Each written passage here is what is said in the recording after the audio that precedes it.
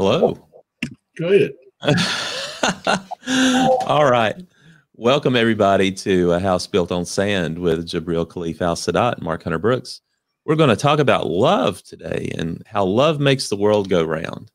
A lot of interesting stuff that could be said. And I was telling Jabril before we got on, I said, I want to try and just, go to where we're uncomfortable to talk about things and see if we can think of ourselves, think about how we love other people in ways that may challenge us or stretch us a little bit. Okay. But I know Jabril's got a lot of things to talk about as well. I was sitting there thinking, well, and I was for the religious people in here, I was going back reading 1 Corinthians chapter 13, the love chapter in the Christian Bible, the Greek Bible. And really thinking about what I wanted to say. And as Jabril was saying, let's just get in there and just riff, just like jazz players, just going in there and playing and taking off. But it's so important because that's what really builds community. That's the foundation piece of community. And we've said before, you need to know who you are and what you stand for. But you also need to have a part of you that stands for your family, that stands for your friends, and stands for your community too. And that's all based on your love for them. And one of the things I was reading at the start of this passage, that says you could, I'll just read it. Can you read it for us? Yeah, just read it. It just says, if I speak in the tongues of men and of angels, but I don't have love, I'm only a resounding gong or a clanging cymbal. If I have the gift of prophecy and can fathom all mysteries and all knowledge, and if I have faith that can move mountains, but if I don't have love, I'm nothing. Okay. If I give all I possess to the poor and surrender myself to the flames, but don't have love, I gain nothing. And it's what I was reading is you could have all these supernatural abilities. You could, have all these things going for you. You could have all this power and influence, all this wealth and celebrity. But if you didn't have any love in your heart, what do you have? And you don't need a lot to live your life. But if you have love, you have value to your life. And not that you don't have value if you don't have love, but that it brings a certain amount of value to your life that you don't need much of anything else. Just as we were talking, food, water, shelter, safety, clothing on your back, and the love of those around you, and just the enjoyment of the people that you're with. And that's a lot. That's a lot of life. And life is all about love. It's not about what you do. It's not about how much money you make or where you've gone on vacation. It's about who you love and who loves you and your family and your friends and helping people in your community. That's exactly what we're talking about. That passage is real powerful about Isa ben Miriam and Jesus, son of Mary, and what he believed about love, because Jesus was all about love. Yeshua was all about love. Just like every time I start, before I speak, I say, Bismillah ar-Rahman ar-Rahim, Rabbil. What am I saying? In the name of Allah, the compassionate and the merciful. Compassionate and the merciful is about love. Love does make the world go round. The last passage he read out of the Greek Bible was about love. You can have a lot of things in your life, positive or negative, but we'll stick to the positive part in your life. But if you don't have love, you have nothing. Because love is what makes the world go round. A lot of people believe that, you can hate, and hate is a powerful emotion. And it's the other side, or it's the flip side of love. And it can move things through and it can destroy things. But only love can put things together. Only love can grow things. It's as simple as speaking to your plants and loving language and loving words and watching them grow. Just think about if you went in there and you yelled at your plants every day. what happened? I mean, maybe that'd be a silly metaphor, but you understand what I'm saying. Yeah. No, go ahead. Well, there was actually an experiment that was done like that in Japan, where school children talked good things to one pot of rice, or it was a glass tube of rice, and said bad things to another glass tube of rice. And they put in positive words, encouraging words around this tube, and negative words around the other one. And they did that for like 3 or 4 weeks. And the tube that had gotten good, encouraging things, the rice was growing and sprouting and whatever. And the tube that got the bad words and the bad expressions had rotted. There you go. And it was the same rice and the same amount of water and the same amount of sunlight. And the only difference was really just what they did. And so it has implications for what you say to other people, as well as, what they say to you and how it affects you. So even the words you say need to convey love for other people in all different ways and forms. The simplest thing you may say could have a whole lot of meaning and power for somebody else. Something you may not think much of could have a lot of meaning for somebody and could be life-changing for them. And that, in a way, is love itself. My mother, who I always say is a great Southern Baptist woman, she always said that a harsh word was harder than a physical lick, right? If you hit somebody, that pain will go away, but if you say something nasty to them, it will stay with them forever, which is true. The thing about love in Islam, especially in Sufism, the mystical part of Islam, it's an Arabic word called ishq. Ishq means divine love, because in Sufism, they believe that love is a projection of the essence of Allah to the universe. They believe that the whole universe is stuck together, is knit together by love. When they talk about Allah, how do they call him? They say, my beloved. They say, my love. That's how they project themselves. That's how they call for the Creator. What do they call themselves? They call themselves lovers because they love the blood. The number one poet right now in the West is a person named Jalaluddin Rumi, a Persian poet living in Turkey. And what does he write about? He writes about beautiful, and I have his books here. I should read one of his poems, but he writes about beautiful love. When he talks about beautiful love, about for his lover who has gone away, and he has these poems about longing, how much he longs to be with his beloved, and that's the true nature of human beings. We love to get back to our Creator. We have a longing to be back to our Creator, because without that, we are missing something. Think about that. Yeah. How cruel life would be if you were cut off from your beloved. Think about the first time we fell in love. I call it lust now, but just think about the first time we all had that first love. Think about when that first love went bad. Before you went bad, you always wanted to be around this person. You always wanted to hear this person talk. You just wanted to be in the presence of this person. You had a need. It's almost, it's like some people say, love is craziness. You had this need to be inside, to be with this person. But then all of a sudden, you had a split up, you had a breakup, and you had a pain. And your whole body ached. You had a longing. And you had a missing of this person, that something was wrong. That's how human beings are about our Creator.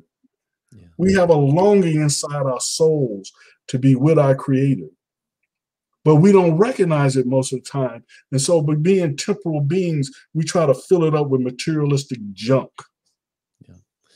So as you were saying all this, it was making me think there's people I know that I feel like they've gotten so beat up in life that they're afraid to make themselves vulnerable. And I think part of love is being vulnerable, to someone else, telling things about yourself, sharing yourself, your life, your moments, and things like that.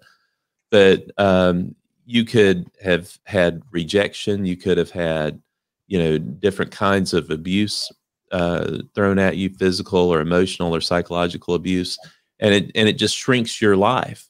It shrinks your world, and it's like, what's the cumulative impact of having all these relationships that go bad, and what does it do to you? How much does it harden your heart to where you say, I don't want to hurt anymore? And then for the other people that see that, how can you pull that out of somebody? For the people that are experiencing that, is how can you get out of it yourself, to bring that love back into your own heart? And that, I see, is kind of like a sense I see in society today, is there's people who have been so hurt by different things, and by people who may be being selfish rather than thinking of others. And I feel like that's an important component of love, is people who were selfish, hurting other folks, as opposed to thinking of the other person. And then as a result, you've got all these people who are afraid to get out and love other people. And you just said the word. Go ahead. You just said the word. I'm sorry to cut you off. You said the word fear, right? Yeah. And if you have fear, you can't have love, right? Because they don't work together. It's just like if you're doing bad things and negative things, you can't call yourself a loving person, because you won't have to be able to open up your heart and have love inside of it. Right. And the thing about love is there's a positive and a negative side of love.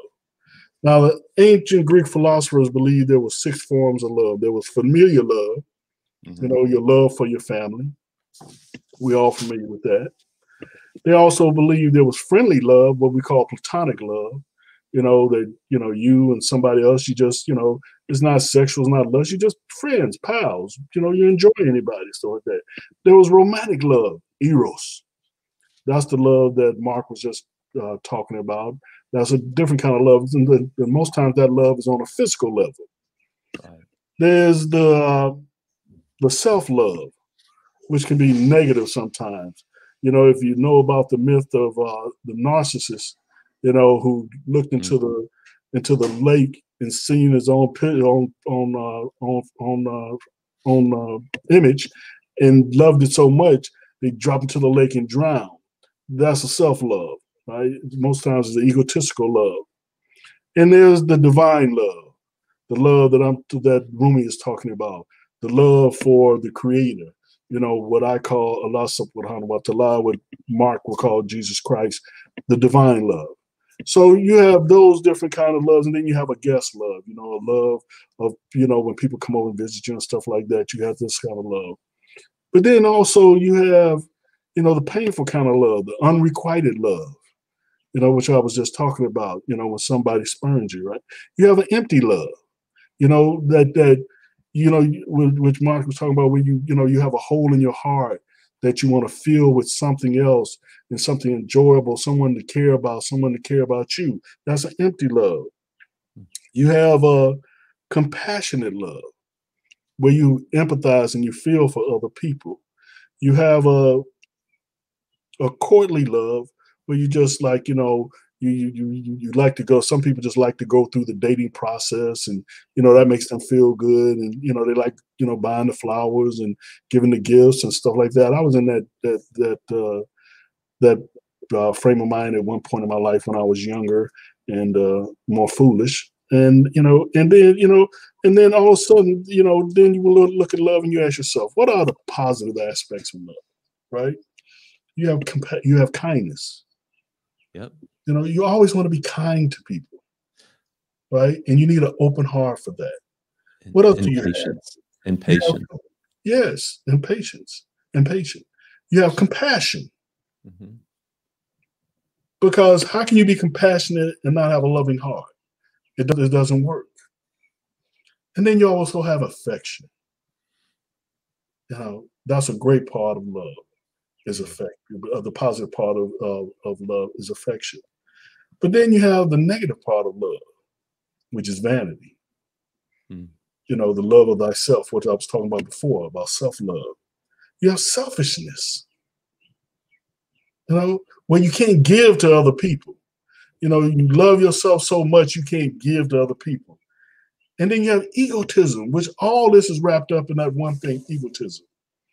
You know, when the human being start having that identification of I, the self becomes I.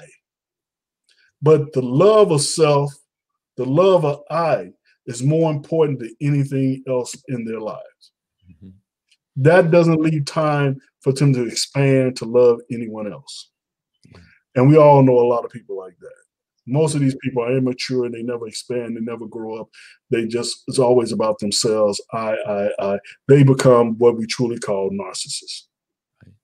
And I'm not going to mention any names. So we talked about the golden mean in an earlier podcast where we talked about the middle road, and that's the golden mean. Right. Is neither too much nor too little. And so I want to ask you, Jabril, what's on either side of love? I know anger is one, but what's on the other side? Is it fear or is it indifference? And I would say this is the same thing. If you had fear on one side, is indifference, you know, on the other. I think it's anger and fear are the opposites of that, because you're thinking of yourself either to protect yourself or to, you know, get angry or whatever. And it's like that fight or flight syndrome. But I've heard so many people say it's indifference instead of anger on the other side. So what other side of what? Other side of love? Yeah. If you have love on one end, what do you have on the other end? Or maybe it was what's on the other side of anger is indifference. But if you have love in the middle and anger's on one side, what's on the other? Is it fear? Well, love wouldn't be in the middle. Love would be on one end, and on the other end, you have hate. Okay. Now, then, you know, before you come to hate, you have a lot of things become hate. Number one, you have fear. Yeah. You know, then fear breeds what? Fear brings anger. What does anger breed? Anger breeds hate. Yeah. I learned a hard lesson a long time ago that people will fear you. But if people fear you too much, they will hate you. Mm-hmm. And if people hate you too much, they will kill you. Mm. See, people don't realize that you can never, you can always take anything to the extreme. And especially you can take fear to the extreme. And fear breeds anger, and anger breeds hate. Now, I didn't come up with that. It was a little green man on Star Wars named Yoda that said that. You know, fear breeds anger, anger breeds hate, you know, and hate brings chaos. You know, that's it. You know, love is on the other side of that. Now, you have different gradations till you can get to love. You have empathy. Mm-hmm. You have compassion, right? And then compassion, empathy and compassion can grow into love. Yeah. You know, and first you start off with like. You know, you can like somebody, then you can have empathy for them, then you can have compassion for them as you get to know them, as you get to hear their story, as you get to hear about what, you know, what they all been through and stuff like that. And then you start feeling for them. You know, and that's how friendships grow, you know, and they grow into love. You know, that's how my marriage started out. You know, me and my wife, we liked each other. And then from like, you know, I started empathizing with what she went through and stuff like that. Then I had compassion for, you know, what she went through. And then, you know, we lived a life together and we grew, and then, you know, love blossomed. Yeah. And that's how it happened. On the other end of that spectrum, like I said, if we're talking linear, you have love and you have hate. Yeah. And you have all these gradations in between. Now, if you're saying what's between love and hate, I would say indifference, like you said. Okay. You know, you don't care one way or the other. Yeah. You know? Well, and I was, you don't dislike them. Yeah, I was sitting there thinking when you said Yoda and Little Green Men, I was just thinking how much fear people have of aliens. You know, they say, oh, they have all these alien abductions and, you know, them sticking needles in my navel and, you know, pulling out my DNA. And then you have all these supernatural things that go on in the movie. And you know, we've talked about us being eternal spiritual beings, which should have a positive thing. And we're all spiritual beings. But if you have the movies telling you that anything spiritual you need to be afraid of, you know, what's going to happen in this world when you realize that you're a spiritual being. And, you know, are you going to be too afraid to embrace other spiritual beings? Are you going to be too afraid to embrace aliens, people who are not like you, whether it's people on Earth or people who aren't on Earth like you? And do you think that people who are on these other worlds, you know, would have the same kind of life or desires that you would want to raise a family, to want good things for your children, to, you know, have positive experiences? And I think especially with those areas, with aliens and with the supernatural, you get the negative side, you get the fear side, which could build a lot of negative stuff when you don't get the positive side. And I think there's a lot of positive things that you could say about those people as well, and those beings.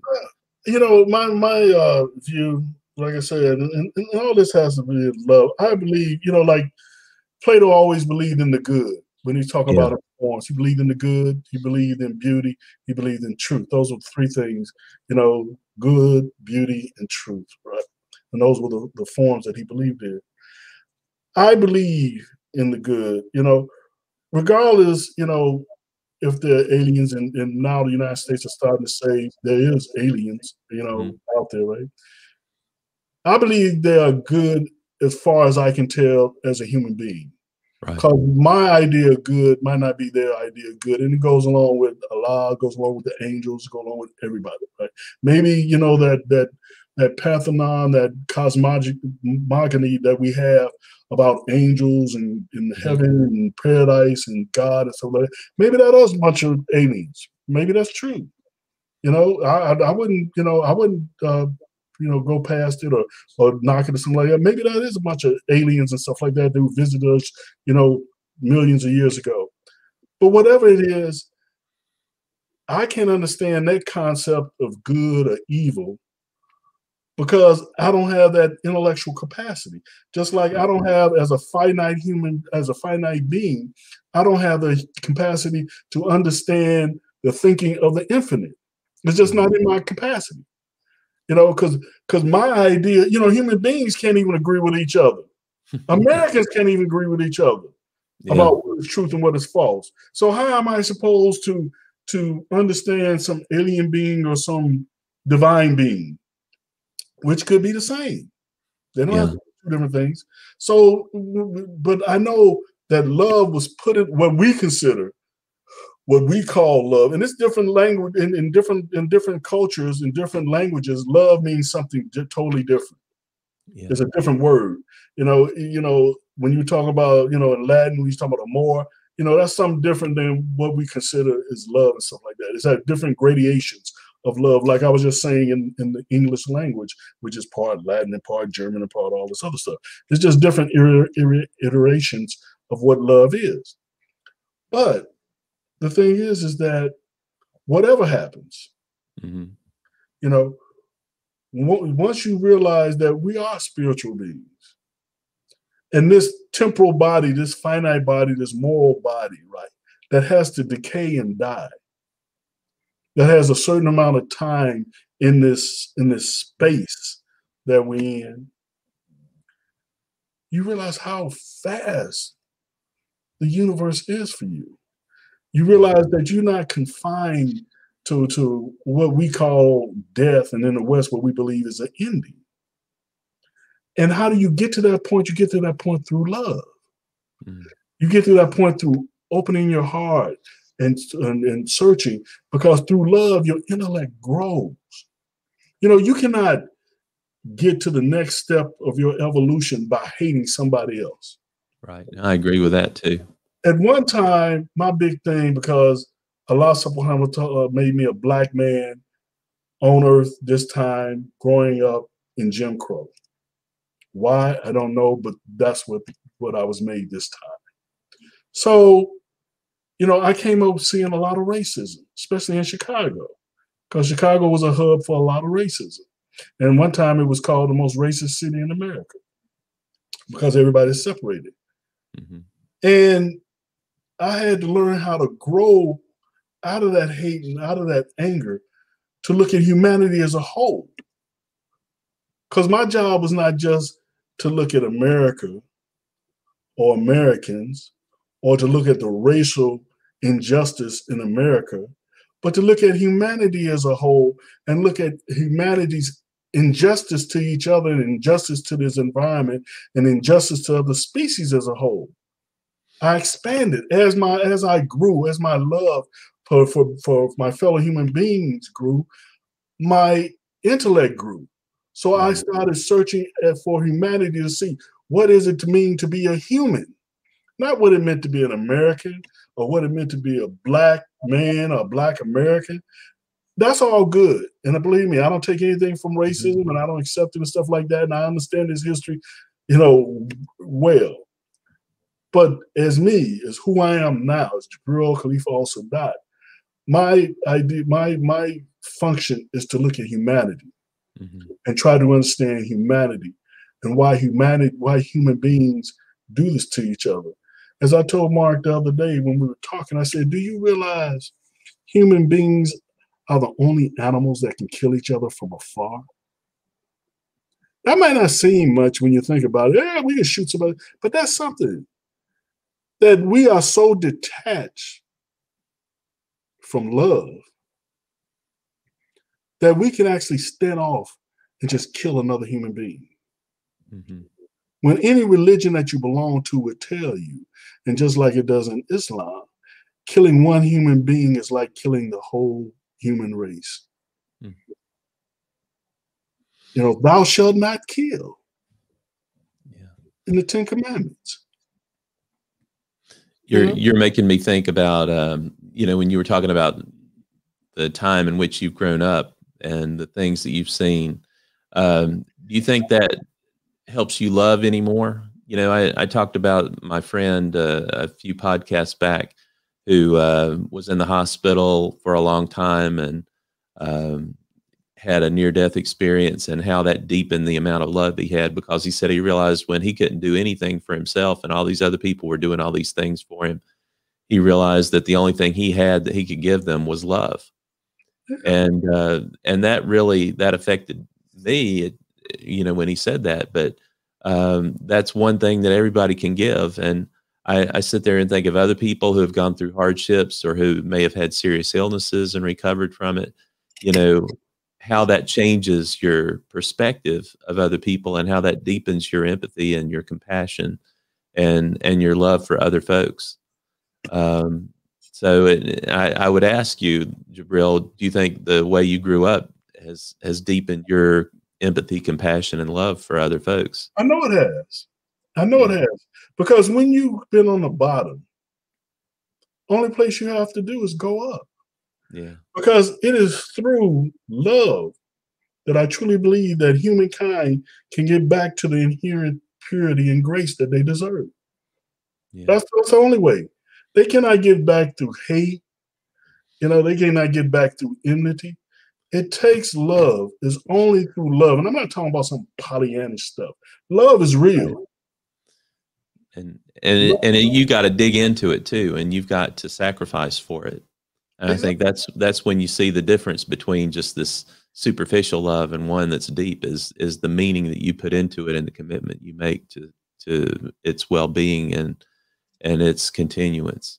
And a lot of people aren't willing to do that anymore. Because they're lost. A lot of people don't want to give because they don't think they want to get. But see, that's the wrong attitude. You do the right thing, not because you're going to get plaudits for them, not because people are going to clap for you. You do the right thing because it's the right thing to do, period. Not because you want to get some reward for it, because if you want to get some reward for doing the right thing, then you're not doing the right thing. You give of yourself like Jesus gave of himself. Like all the prophets gave of themselves, peace and blessings be upon them all. That's what true love is. True love is sacrificing. I always tell this one little story that clarified easy and people can understand it. It's like a bird. You got a cage. And you got this beautiful bird singing a song, and you caught this bird. One day you set out and you said, okay, I hear this bird outside my window, and this bird is singing this beautiful song, and I love it. And boy, I'll be glad to wake up every morning and I want to hear this bird singing. So you run down to the blacksmith and you tell the blacksmith, look, I'm gonna catch this beautiful bird that has a song that his voice sound like comes from the God, but I want you to build me a golden cage because I want to make sure this bird stays. So you asked the blacksmith how long it takes, and he said, I have your cage ready in 2 days. You said, good. Then you come back, you pay him the money for the gold cage, and you set the cage out. The next day you hear the bird every morning, but the bird flies away. So you set a snare out for the bird, and you catch the bird, and you put the bird in the cage, but the bird's not singing. You put in food for the bird. Every day you go back, bird doesn't eat. And you look at the poor bird, and now his feathers are starting to molt. And the color that was a brazen blue is starting to gray. And you're asking yourself, what's going on? So then you realize, even though I love this bird, I gotta let it go. Even though the bird probably won't come back in my windowsill and I won't hear the beautiful songs anymore in the morning, I still have to let it go or let it die. Now there's two kinds of loves. There's the graveyard love of say, if I can't hear this bird, then nobody's gonna hear this bird. Yeah. But there's the true love, the resurrecting love that says, even though I will never be able to hear this bird again, I will open the cage and let them fly through the window because I love it just that much. That is what love is all about. Love is about sacrifice. Love is about loving something better than you love yourself. And that's what humanity has to get back to, but unfortunately, we lost right now. And that's it.